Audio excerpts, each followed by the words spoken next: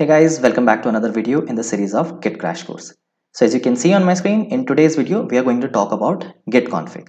So if you have seen my previous video, we have noticed that we have installed a new Git in a fresh system. So in order to configure things, what we have to do, so that's what we are going to talk about today. So you can see that we are going to talk about the Git username or Git name and the email address that we'll associate in order to do the check-ins. So for that, we are going to use git config -- global command and we'll do the demo. So guys, let's get started. So first of all, go to your start button, type cmd, right click and run as administrator. So there are two ways to do it. First is this, and the other way is you can type git bash over here, right click and run as administrator. Once done, it'll open and you can do the same thing on both of them, and I'll show you one by one what exactly is needed. Okay, so for now what we'll do is we'll do a minor change over here and the other change we'll do in the different window. So first of all, you need to know where are you right now exactly. So you are in C users and the username. Now here what you have to do is you have to type a command git config -- global, and then so this has opened now. It was a bit late. Let me push it back. We'll just complete a few things over here and then we'll take a look at that as well. So global, and then we have to type user dot name and your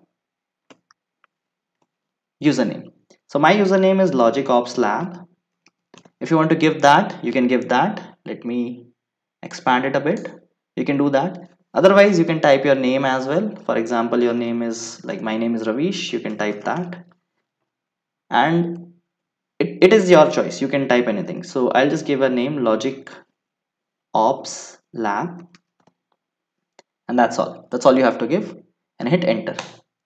So once you do it, and if it is showing there is nothing else over here, which means no response is a good response. It means it is showing no error over here. So this is great. Now same thing you guys can do in your shell as well. Let me show you over here. So one thing we have done there already, you can type it over here, git config -- global, the same command, and user dot email.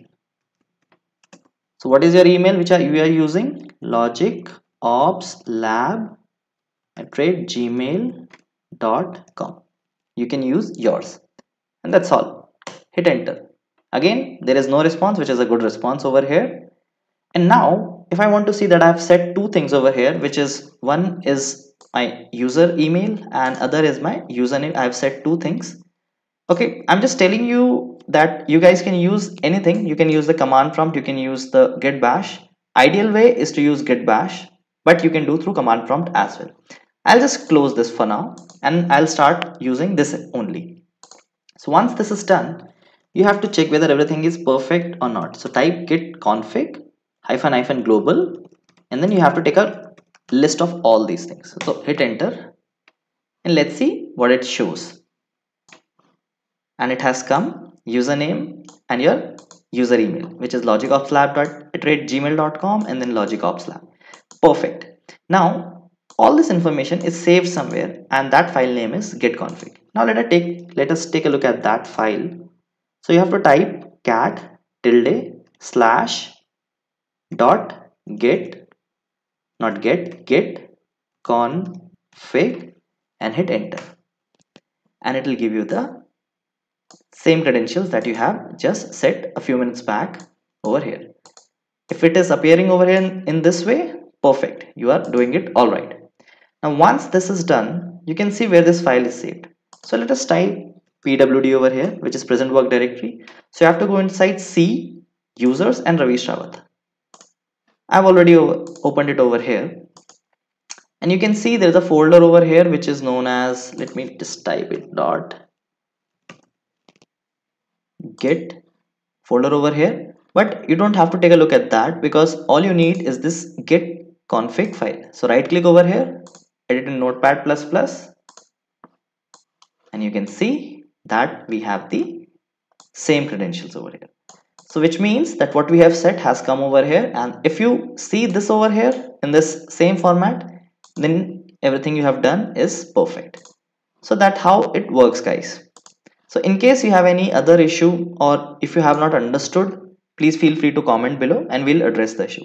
So thanks guys. If you have anything, feel free to comment, and I'll see you in the